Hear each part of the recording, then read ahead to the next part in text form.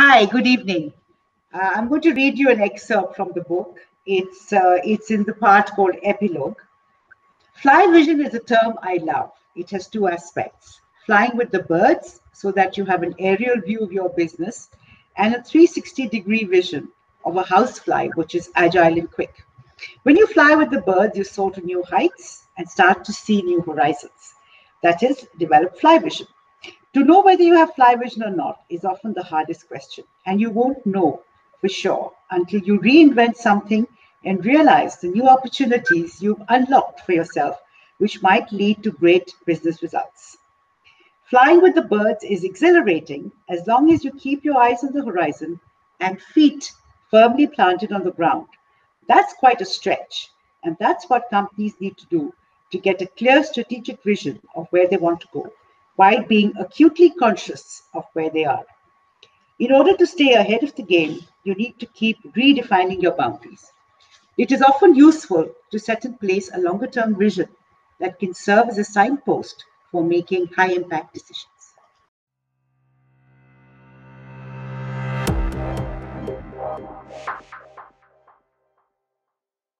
Hello, all. Welcome yet again under the Banyan Tree, where we quench our thirst for knowledge by interviewing some of the best Indian non-fiction authors.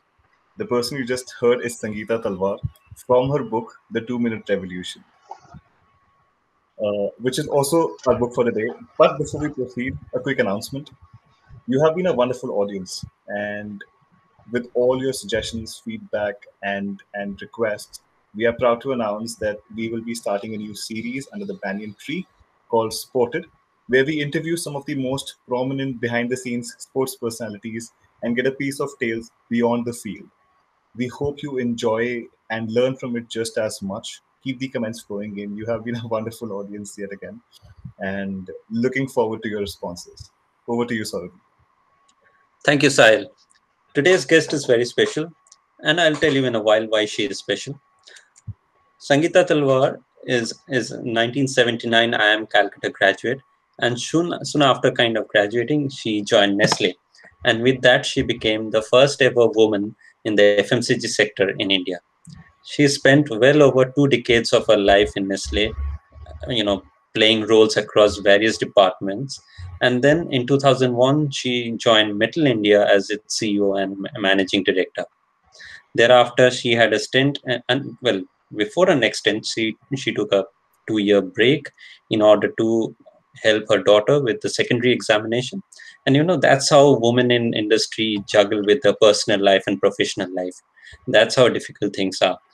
But soon after that, she joined Tata Global Beverages as its executive director and regional president for South Asia before taking on as managing director for National Dairy Development Board.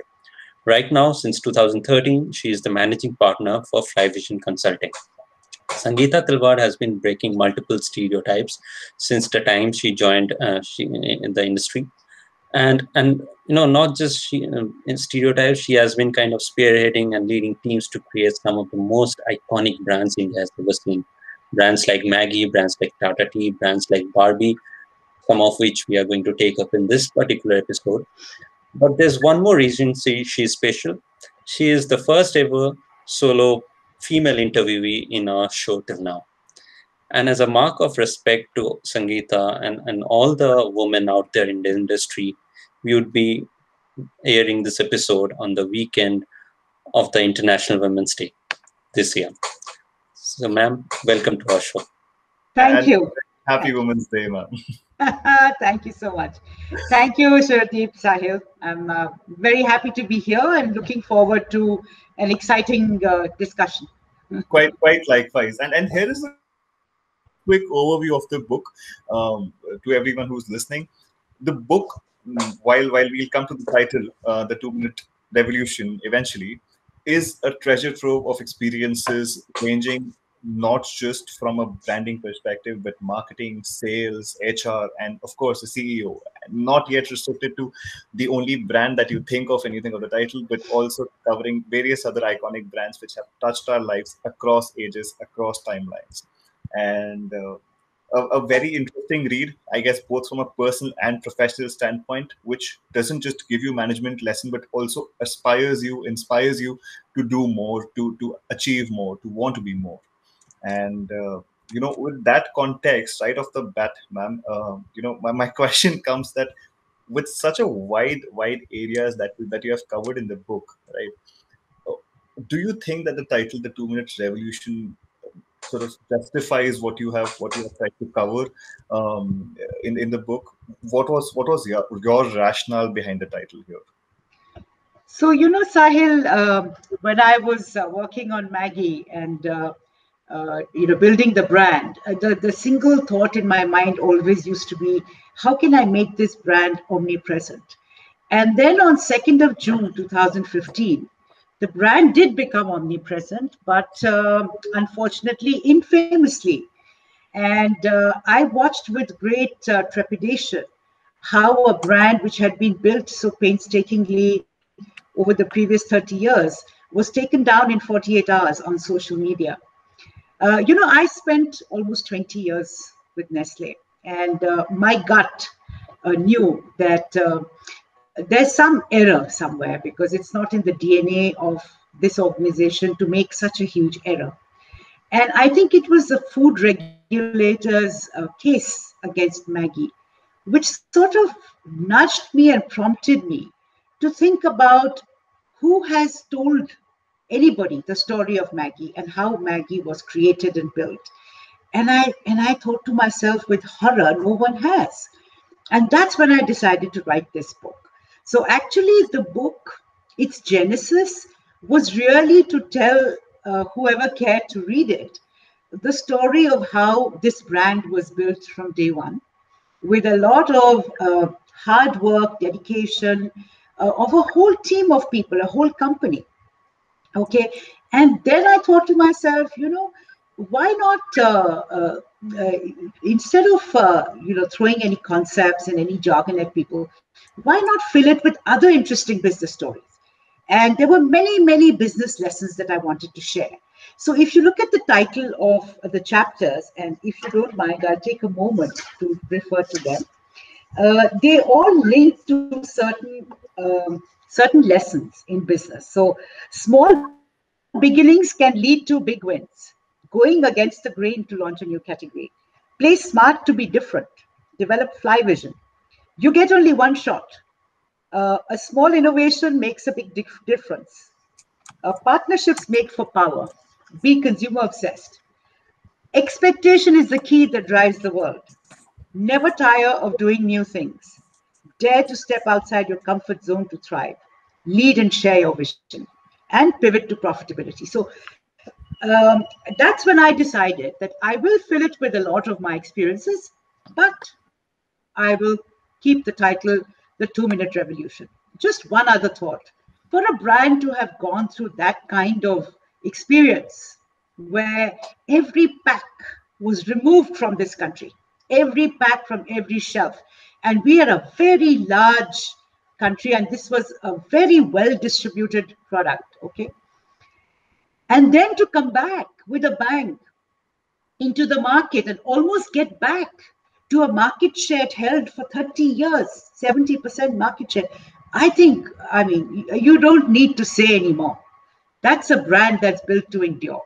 So the other thought was that if I called it the 2 Minute Revolution, maybe more people will pick it up. Yeah. No, certainly, and I mean, I remember, I live in Chennai, and my neighbors, despite all the notoriety that Maggie came under, they would keep 50 packets of Maggie, because they were like, whatever the news says, we don't believe it, we love it, and we are going to eat regardless, right? And it was crazy. It was crazy. I could feel the love, and I guess, and I also guess that, ma'am, you know, I could see that this book has been conceived from a love that I guess one would feel for her own baby. Uh, I guess while you have been a brand manager, the sole keeper, as you define, you also have been somewhere a mother of the brand itself, and that shows. That's why I guess the book comes across as something which is very, personally appealing to everyone who reads it, at least to me. And so, and for that, congratulations. Thank you. Thank you so much. Yeah, Yeah, Saurabh, I was reading it again the last few days. And I mentioned to my husband, I said, this is a damn good book. It Even though is. I say it myself. quick coincidence was that when I started reading it about 2 weeks back, I started reading it, and I generally read books before I go to bed. And that evening, mom dad were outside, so I cooked myself a bowl of Maggie, and that's how I started the book. Like, oh my god, really? Right. And well, ma'am, before we move on to the next question, we have found out a photograph, and we would love to hear the anecdote behind this photograph. I'll share it on the screen right now. Now to Oh, our yeah. viewers, this particular photograph comes as a very powerful one to me. It's a black and white setting, gives you a more or less an idea of the year or of the decade, and then there's a lady, perhaps leading a room filled with men, and it's a corporate setting. It seems to be a very powerful photograph to me. And And So what's the anecdote? you can see I'm very, very young in this photograph. And because it's black and white, it's the early 80s. Okay. So I'm probably 2, 3 years old in the company. And this is the Marketing One program. It was held in Agra in Mughal Sheraton. And this is a breakout session where I cannot remember. I think this is Mr. Beg on the left hand side in the front, and he used to work the Bangalore market. And I'm not sure of all the other names, but we are in a breakout session and we are doing some group work. This was a Marketing One program in Agra, Nestle program. well, the image that I see in front of me is so different, and it's so detached from the today's corporate environment that I see around myself. Uh, and I guess it does justice to the phrase that a picture speaks 1,000 words, because there are so many stories like in my mind when I look at it. Uh, I guess not just how the So I corporate. have to tell you one of the things, Sahil. I always wore a sari to work. So even when I was posted to Switzerland, I used to wear a sari to work, and everybody used to hear me swishing down those massive corridors of the Nestle headquarters. I And can imagine looking at you, the entire concept of an Indian woman roaming around in a sari in an so I was the office. only one. So some of my friends that I made would catch up with me in the loo and say, "This is a gorgeous dress. Can I feel the material? Can I see how did you wrap it?" Because they'd be in awe of the sari. And the chairman, the international chairman, he actually called me in for a discussion one day. And he said, I really admire the fact that you stuck to your roots. And of course, that was at one end of the spectrum. The other end of the spectrum was I went shopping in a place. I had to buy bread that particular evening for dinner. And this lady came and she tickled my waist and she said, "You must be crazy." She gave me all her best galis in French and said, "You must be crazy wearing this on a winter evening." I guess So, you had all kinds of experiences in the sari. you Uh, but you had such a wide variety of experiences during your stint, right? Right from marketing, sales, HR. You occupied the corner office. Right from one end of, you talked about spectrum, right from one end of the corporate spectrum to the other. You had it all. Which has been the most enriching for you personally, as well as professionally? So, Surudeep, that's a question which doesn't have a singular answer because I'll tell you, I enjoyed each and every one of those roles. Because I think the approach was a dedicated approach, a diligent approach, an outcome oriented approach. And there are two things I want to mention here. It came with a purity of intent and a clarity of purpose. And each of those roles are extremely different, extremely different. And actually, I would encourage companies and people who work for these companies to go beyond their comfort zone, to step outside their comfort zone, pick up a challenge, and experience other areas within the organization. So let me just give you a perspective. So marketing was all about building the brand. It's all about the consumer and how to make sure that what you do for the consumer is built in an enduring fashion so that the consumer trusts what you're marketing to them. And that was the whole journey with creation of Maggie, right? And that has a very different sort of engagement. So as a business head and as a brand manager or a marketing manager, you need to be very collaborative because you need to get all the function heads to step beyond their call of duty, to get out of their silos and give importance to your business. And when it's a new business, nobody is sure how it's going to do. So it's last on everybody else's priority list, but it's top of your list. So it's a very different space. When I went into sales, and I must mention this, I actually put up my hand for sales. So having spent 10 years in the company and having, been acknowledged as having done very well with the Maggie brand, the next place to go was to go up the ladder. But the only way you could go up the ladder in those days was if you actually had experienced sales.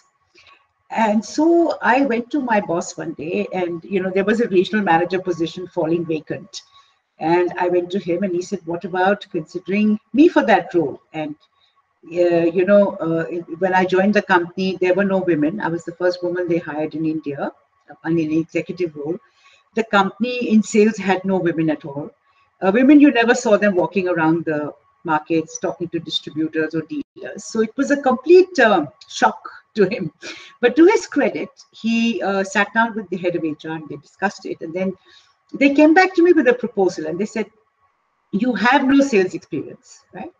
So we can't give you the regional manager's role straight away because that's running 25% of the country, 25% of the turnover, the entire business, and it's the business and administrative head for that part of India. So you'll have to go through a sales exposure. So 1 year." So I said, okay, so no problem. So after 10 years, I became a sales officer. I went all the way down the ladder. Okay. And everybody, the company used to phone me and say, okay, how can you do this? Because obviously there was me with 10 years experience working from the corporate office out of marketing and working as a sales officer. So I did 3 months as a sales officer, and then I went off as an area sales manager. And I ran Andhra Pradesh. And that was a completely different experience. I had 25 reportees. I used to travel out of 2 small bags for 26 days of the month. I had a little daughter at home. I used to come home for 4 days. And my boss, who used to be based out of Chennai, he used to often call me up and say, "Are you crazy? You're walking in the so-and-so market in the month of June. I don't want to bring a stretcher and carry you home. So just please be careful." So I did a lot of traveling in that stint as an ASM. And, my business partners, the distributors, they used to say, "We've never seen an ASM, a male ASM traveling the way you are traveling. And you're a lady." So, they were always very, if they needed a meeting, they gave me some examples. They said, "We called up the company, ASM for so-and-so company, and asked for a meeting 3 months ago. He's yet to give us a time. And they said, we requested you and you agreed the same day." So I was actually at a meeting surrounded by 20 of these distributors. And, they just said that, "Can we discuss?" I said, "Sure." So the point I want to make is when you come with a clarity of purpose and a purity of intent, it almost leaves you in a space of being fearless. You don't fear anything. So I heard them out. I told them, I said, "Look, there's some things I can do something about, some other things which are part of company policy. I don't think I can change those." But they went away very happy. So I'm just narrating a few of the sales examples. Later on, after I finished this stint, I became the head of the northern region. So I ran everything from Delhi all the way up to Nepal. So J&K, Punjab, Haryana, UP, etc., etc. And I was the business and administrative head. So we ran everything. We ran all the products. And there the job was more command and control because you had the frontline troops. You had to make sure everybody was aligned to deliver the company's business in those areas through the company's business partners. So the business partners, the distributors, were people you dealt with because we were not a click business. We were brick and mortar business, and business partners were critical. So I used to once a year go and talk to the distributor. We used to have an open session in each state, and in some of the states you had to speak in Hindi. And my Hindi was a little rusted, right? I had studied in school, but it was rusted. So I used to sit down the evening before with one of the pundits in the company. He knew all the hard words. So I used to tell him, "Iska sabka translations batao." So it's just how you treat it, right? I wanted to make sure that I was not only there and speaking to them, but I was being able to be heard. I was communicating, right? And so those things used to go down well. So we always made that connection. So I think it's about how you come at a role. It's not about the role itself. So for me, I want to mention an important aspect here. Any job, it was never described with a job description. It was always outcome based. This is what you had to deliver, and so you define your own boundaries, right? So for me, that was the way I took on each role. And very interesting role was HR. And so in fact, from my regional sales manager role, my boss walked in one day. It was a holiday, part holiday in Delhi, but we were working. And he said, I'd like you to do this, VP HR. And it was a step up for me. So I said, okay. I couldn't say no to him. He's very, very persuasive. And then I couldn't sleep for the next 2 nights. Okay, because I was very concerned that they're pushing me into HR. I didn't want to get into HR, but it was a step up. So discussed, chatted, and then I think it was a weekend. So Monday morning, I appeared in his doorway, and he said, "Oh my God, no! Don't tell me it's you." I said, "Yes, sir. I wanted to discuss the offer you made to me on Friday." He said, "No, you can't. I've already made all the changes. I've moved all the pieces of the puzzle." So typically what happens is when your regional manager position got vacant, he obviously moved other people. Then those fell vacant, he moved other people, right? So that whole chain he had completed. So anyway, so then I got him to promise me that he won't leave me there for the rest of my life. And he said, well, minimum 2 years. I said, okay, no problem. I'll do it. And that was such an enriching role, head of HR. It was just amazing. And by the way, I had no real HR exposure except what I had read in a few books. And the person whom I took over from, he gave me a 1-page handover and I think a 1-hour handover. And yeah, that was it. So I was left sort of swimming. And to my great fortune, Switzerland had organized a head of HR's meet in one of the countries within a month. So I was part of that meeting. And that really gave me a very good insight. And I had certain beliefs, and I shared that with the global head of HR at a presentation. And she actually gave me a standing ovation. She said, "That's music to my ears. I haven't heard this from an HR head ever before." So that's where a line manager's perspective comes in. Yeah, it's a very different maybe perspective from pure HR professionals. But that was an amazing experience. So my take would be from this answer is, I guess, how you look at roles. I'm not sure if you did that as during your sister as an HR, but when you said that you would look at job descriptions not as a set of roles and responsibilities but as outcomes, I guess that's great. That's what a lot of people today need, so that they're able to define what they need to achieve, which I see thoroughly missing in roles and responsibilities, job descriptions everywhere. But here is a question, ma'am, that of course, while drawing from your own experiences right now, reflecting on what you just said, also from the book, I recall this one experience where you were in Bombay. It was raining cats and dogs, and you still made it a point to go to some far off shop to just sort of get a good ground reality, because it was the launch day for the brand. Um, and in my mind, of course, while the entire visualization is going on, I'm also wondering that what has been this woman's motivation, right? I mean, I get it, clarity of purpose and clear intent are important, but how do you keep yourself motivated? How do you keep yourself going? What becomes your, I don't know, ikigai? What becomes your purpose? What kept you moving all this while? Yeah.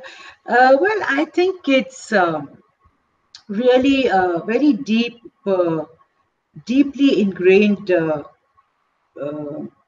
desire to create value, to do things in a way that creates value for either the company or for the company and its people or for company, consumer, stakeholders, society, what family, whatever. So I think that's a very deep-seated thing. And the other thing I would say, it's always been in pursuit of excellence, I think.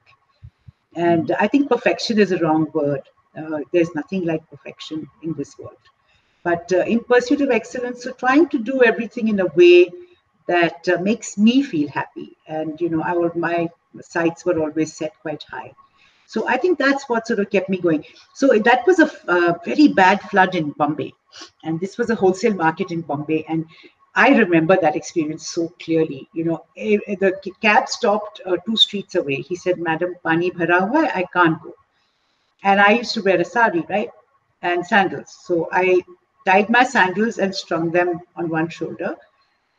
My purse always had a big loop so I could hang it on the other shoulder, hitched up my sari, and I started wading through little more than knee-deep water. And I was very scared because I didn't want to fall into a manhole, and this thought of being washed out at sea, I mean, that really made me feel very scared. So there was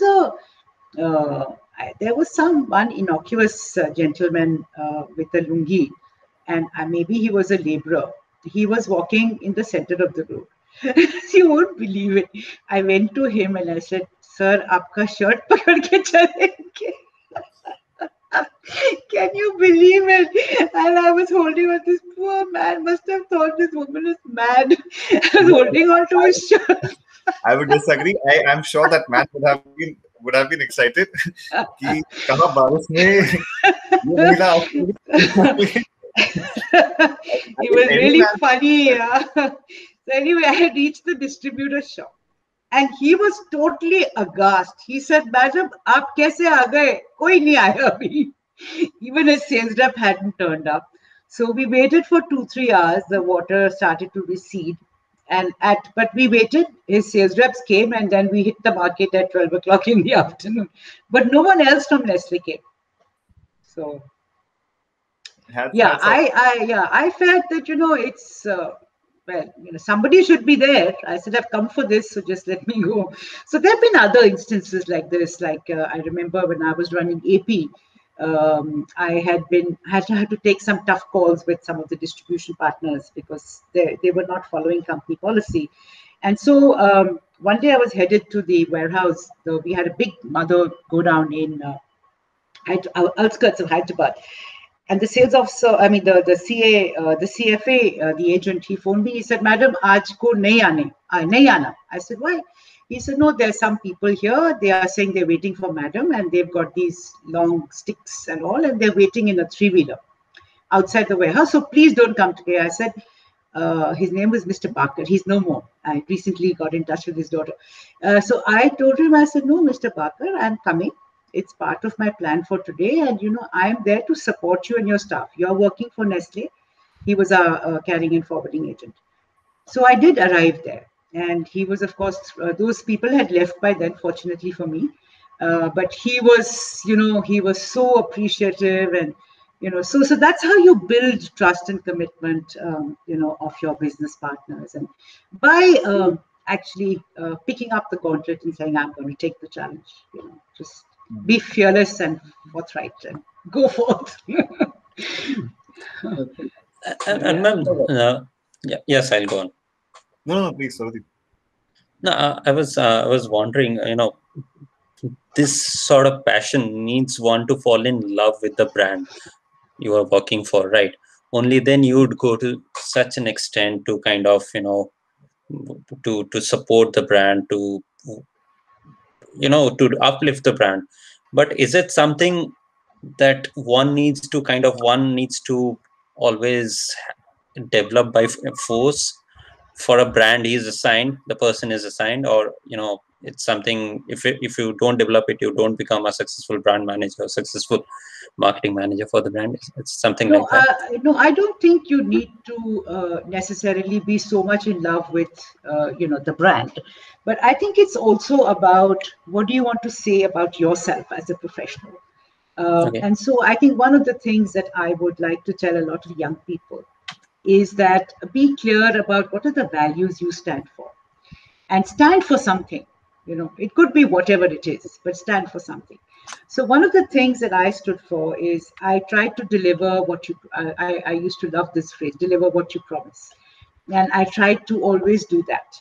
Uh, uh, and, uh, and I think that was part of it also. I must tell you, when I just began as a management trainee, I went on a market visit in Mumbai, and I did a market visit report after that. It was my first report I was writing. And my boss wrote excellent report, and he circulated it to all his guys in sales. He says, this is how you should be talking about sales.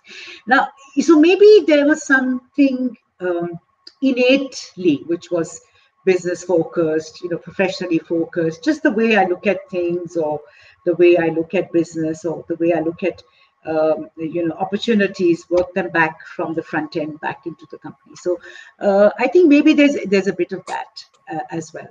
It's not just about falling in love with the brand. It's also about what do you want to achieve at the end of it? What is the outcome that you're looking for? And do you want to put a stamp on it? It with commitment, with dedication, with focus, with passion. Yes. Don't. So I used to tell people, I said, don't leave yourself in the drawer at home. Bring yourself to work, which is what I meant. Bring your whole self to work, including your thoughts, feelings, emotions, passions, everything. So pushing the question further here, right? Now, when you're talking about your experiences in the book, you call the brand manager the soul keeper, who at your time would have an overarching responsibility for the brand, right? End to end, where you talk about how the brand manager is looking after right from the production stage to after sales aspect of the product journey, the brand journey, in fact. And then we sort of go on to see how that has become more specialized, or might I say more siloed, with more narrowly defined roles of a brand manager, right? How have you seen that changing, and what do you think an aspiring brand manager needs to have as qualities or as qualifications to be where you were at that time? So, Sahil, I don't think the brand manager in those days also was responsible for everything. They were more like a repository, which always sort of got consulted in the Nestle system on all the decisions made on their particular brand portfolio of brands or products. But all the functions were separated. So sales was separate, and marketing looked after branding, pricing, packaging, media buying, all of that. There was a separate media department, but all of those things would be done in consultation with the person responsible for that bunch of brands. So, or let's say in this case, the business of Maggi. And I think the role is, I call it the role of a soul keeper, is because everybody else is busy doing what they are doing. Mm-hmm. But for your business, you've got to persuade them to carve out enough time, attention, dedication to make sure that they're helping you to take the right decisions, helping you. So I'll give you a very quick example. There were no computers at that time, and the Maggi portfolio had grown to have 27 SKUs. If I take everything, including the soups, the sauces, the noodles, the cubes, the blah blah, right? Now, each of those 27 SKUs had different labels because they were different products, right? Maggi had its 5 flavors, 6 flavors. The soups had some 7, 8 flavors, whatever. So each of those were separate. Now, for the packaging purchase department head to spend time to look through 27 different types of packaging material for one group, lying in different places in India, small quantities, because it's a newer business. It's not a milk business or something. You know how much is selling, etc. So you think there's more comfort in the system. He doesn't have that much time. So we used to sit down, my team along with me, to help them to look through where all it was lying, how much is there, what needs to be ordered. That wasn't our job. We were not responsible for buying packaging material, but because we knew that nobody else will have the time to sit down and look through everything carefully, and you'll end up either destroying a couple of tons of packaging material, which will hit your bottom line, right?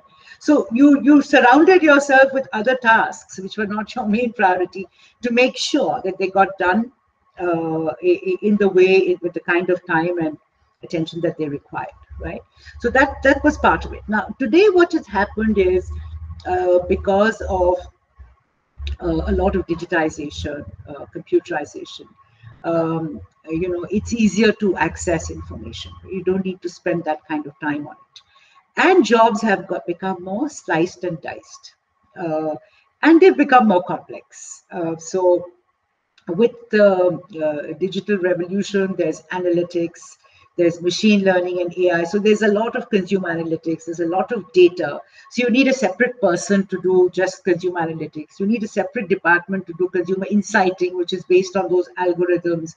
What are they throwing up? How are you then changing that for your business? Then you have a whole department doing digital, whether it's SEO or it's a CRO optimization or whatever it is. So there's so many different bits of it, which so actually the role has become more complicated, I feel, for people in marketing. And as a result, many companies are no longer calling them chief marketing officers. They are calling them growth officers. They are calling them CIOs, or they're calling them a mix of CMOs and CTOs. So I mean, they have to have a very deep connection with technology to be able to manage their portfolio, and yet have that creative spark in them, to guide agencies to do the design, to creative, which changes frequently, because you can launch a digital campaign technically one every day. It's not like television where you're throwing big bucks behind each frame of the commercial that you produce. So I think there's a lot of churn and burn in the business, which is a much higher order. So it's a very different role today. But while I say that, I think there's some eternal truths, which is, it's still about the consumer. It's about creating enduring experiences for the consumer. And I think if that needs you to go to the market to understand the front end of business, or it needs you to go and stand and watch your product being produced in a factory, because it'll help you to, maybe it'll spark some thoughts around how you should handle certain things or highlight certain things about your product, then do that. That's necessary. So do what is necessary in the new environment is what I would say. But I find that a lot of CMOs that I talk to sometimes feel rather restricted, because they say,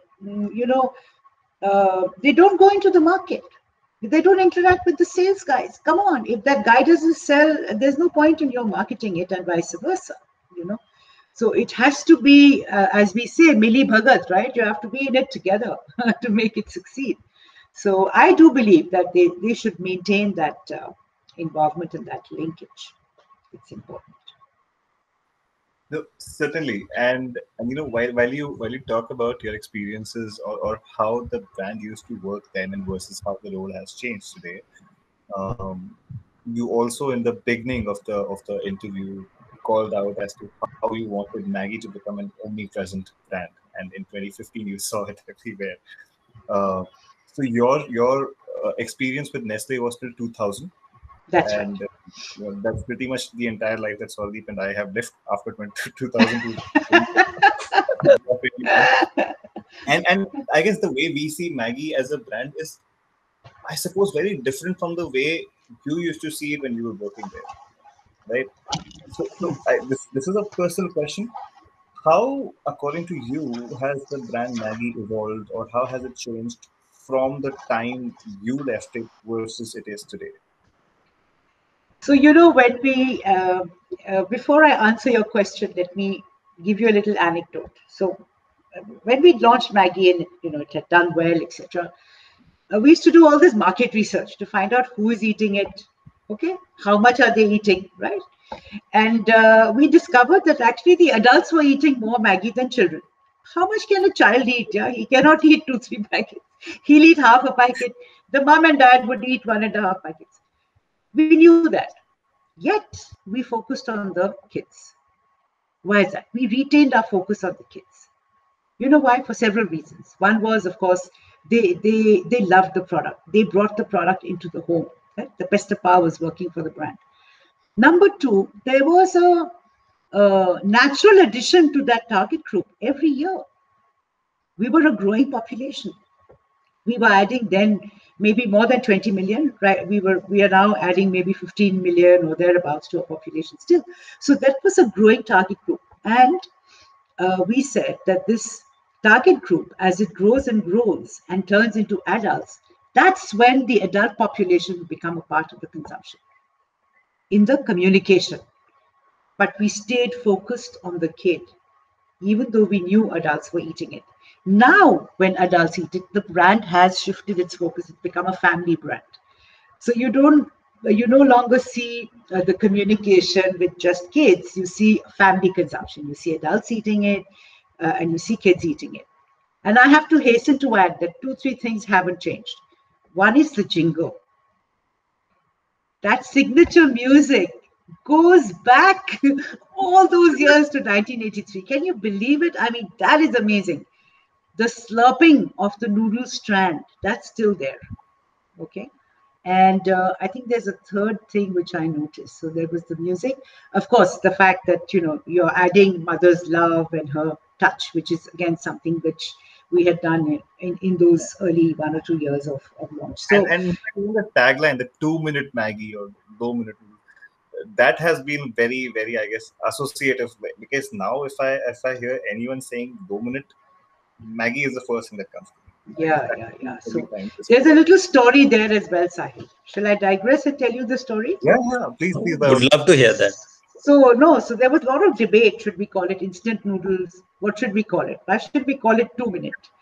And there was a very clear logic. We said 2 minute, first of all, instant, there were no instant foods. So what does instant mean? 10 minutes, 15 minutes, 2 minutes, 1 minute, 5 minutes, you don't know. So it's a vague term. Okay, instant. Somebody will think instant means tear the packet and eat it. Okay, so you killed the brand right off. Because if kids tear the packet and eat it, they say it's instant, they'll get a stomach ache because it's raw noodles.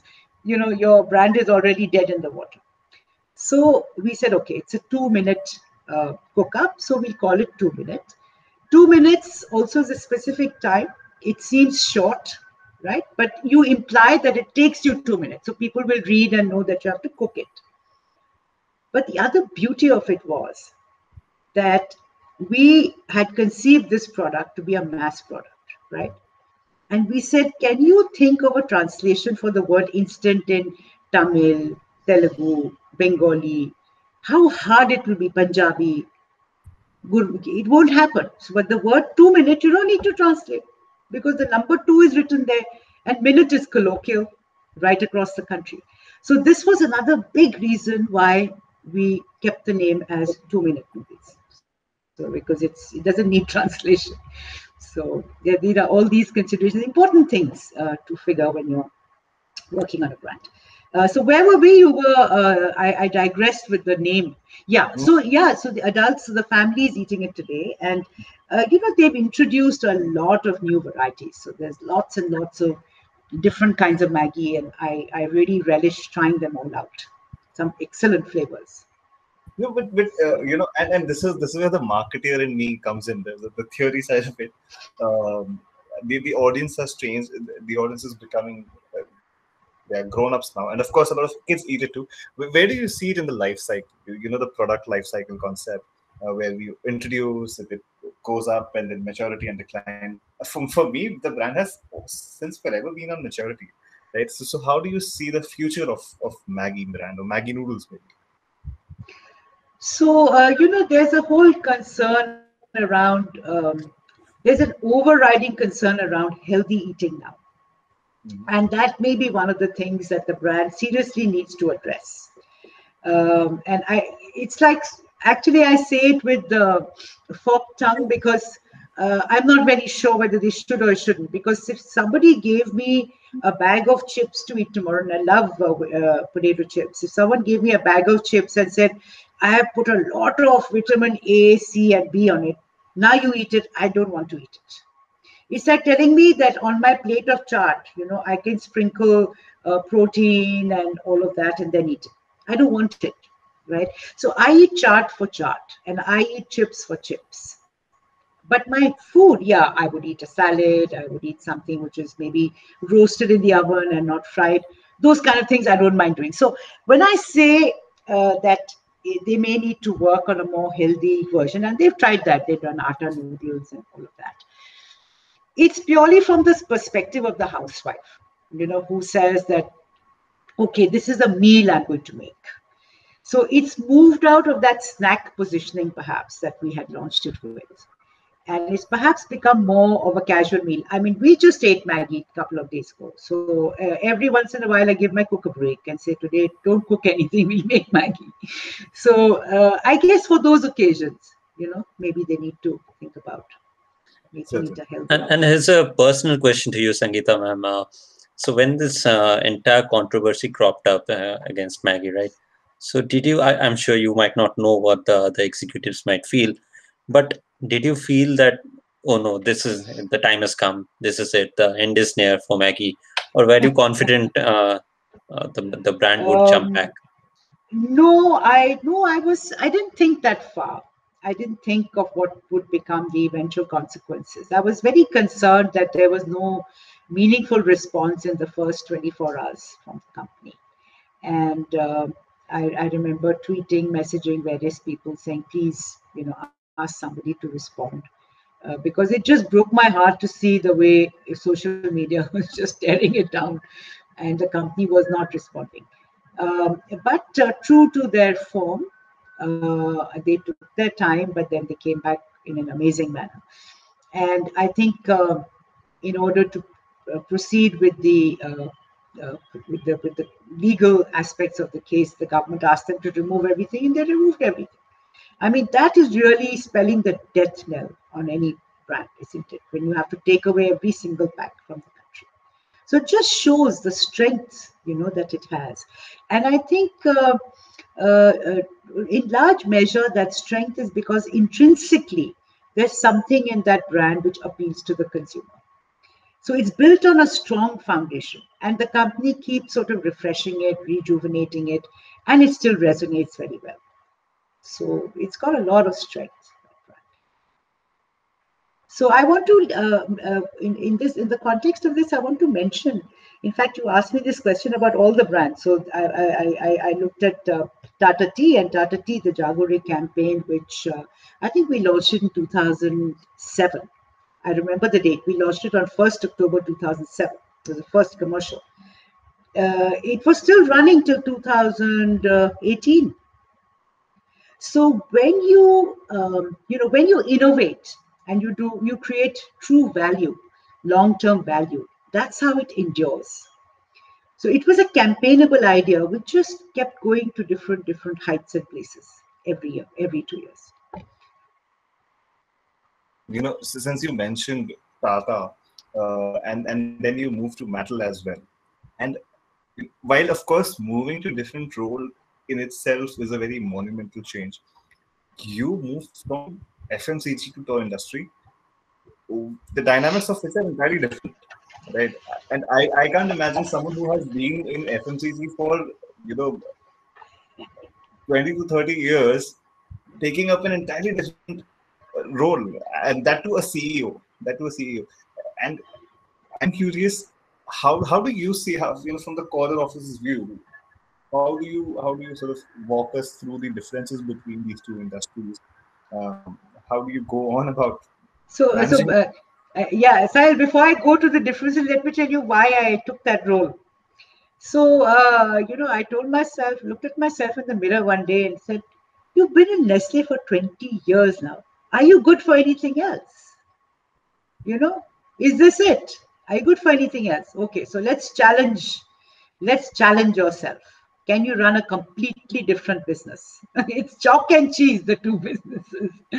So that's how I took up the Mattel role. And obviously it put me in a leadership position. So that was the other reason why I took it. It paid very well. And I left my family behind in Delhi. But otherwise it was really, really rewarding role. Huge differences between the two industries. So FMCG, if we're talking about food FMCG, FMCG in general is many times the size of the toy industry. The toy industry is maybe, if I have my numbers correctly, if I took the entire FMCG market, it will probably be 1% of the FMCG market will be toys. And toys per se as an industry is very, very, there's no concentration of any large player. It's highly disaggregated, very, very small businesses. There's some people who have gained in terms of size and they're more prominent, but there is nobody like a Unilever in the toy industry here in India. Right? Unilever is a behemoth. So there's nobody like that in the toy industry. So a very different market, a very different consumer experiences, right? So food tends to be less fun, more serious, more repetitive, mass, large scale. Make sure that your quality is always the same. And toys is completely different. It's about color, it's fun, it's a lot of innovation, it's about variety. And I must tell you that in Mattel, we used to go once a quarter for the toy, for our review, and we used to go for a toy presentation. And one of those meetings, they presented the entire range of Harry Potter toys. Okay, I remember I was 40 years old then. I was clapping like a 5-year-old kid. They had done such a fabulous job of the presentation. So Snape looked like Snape, Dumbledore looked like Dumbledore out of the movie. And it was just astounding, you know. And then I went to see the design room for Maggie, for Barbie. And they told me we have 700 designers who work 24 hours a day, 365 days a year, just designing. Okay. And this place was like a fairyland. It had so much color, materials, all kinds of trinkets, things they used to make the dollhouse, the dolls themselves. It was really amazing, you know. So it's really, the toy business was about keeping the kid in you alive, right? That's what the business was about. And being a CEO of that business, I was looking at the business model, the overall strategy for the country, India. And I was looking at overall things like whether we had the latest technology to handle the complexity of the business, whether we, we had set our strategy in a way that we could eventually make money, all of those things, rather than looking at a function. Ma'am, while in your earlier stints, you were basically building brands in an organized industry. This toy industry, I believe at that time was very unorganized, right? So you were organizing an unorganized industry in the country, in a way.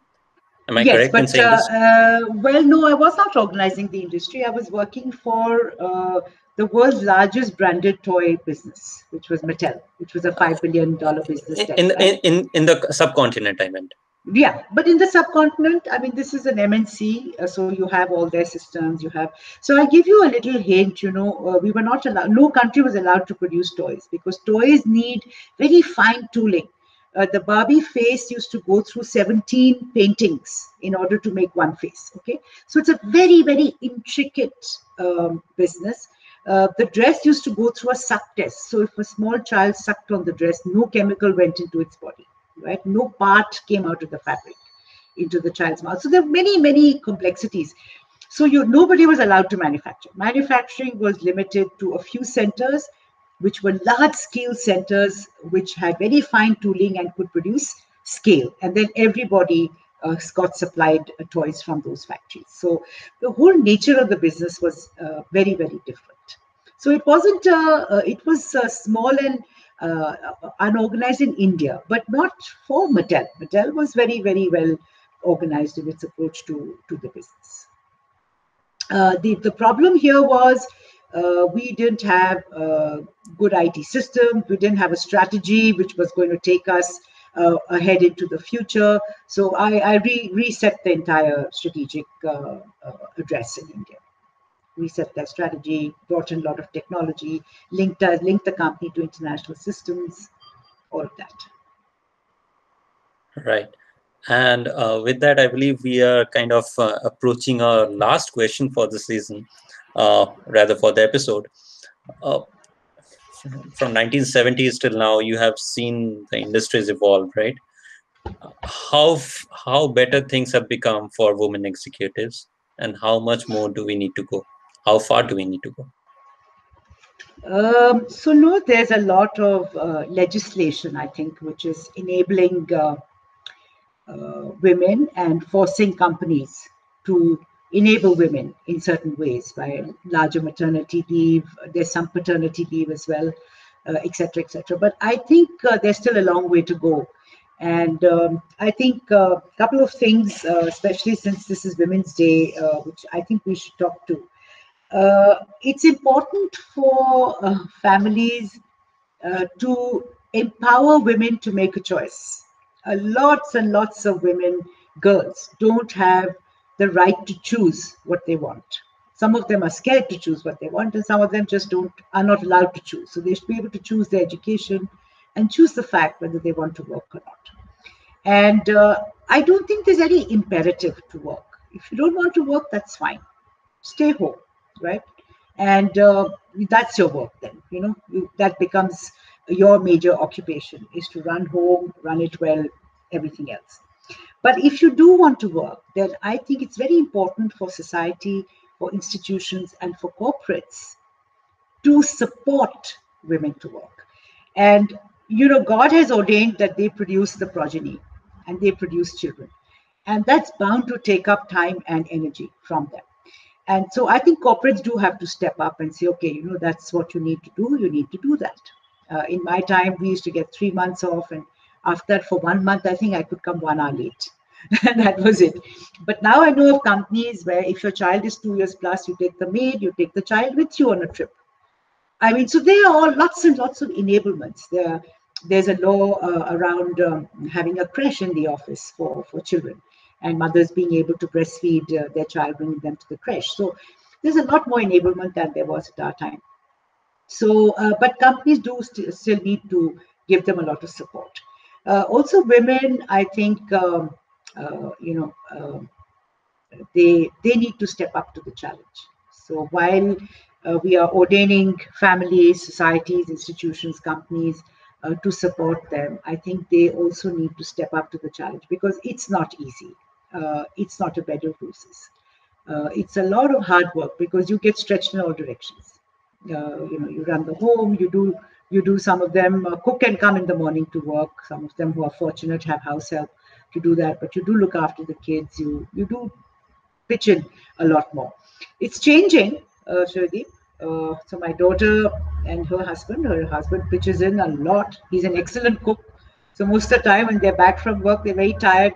He'll stir the pot while my daughter will take care of their little one.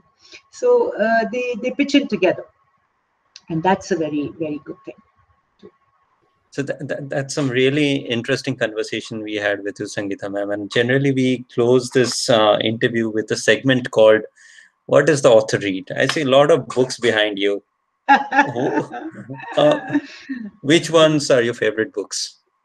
So, which one are the books you would like to recommend our audience? Okay. So, no, I've read a fair number of books, but I must say that in the last year or two, my reading habit has declined. There are two reasons for that. One is I love to look after my little granddaughter for a certain part of the day. So I like to devote that time to her. And two is part of my entertainment now happens through the OTT channels. So yeah, and life is pretty busy still.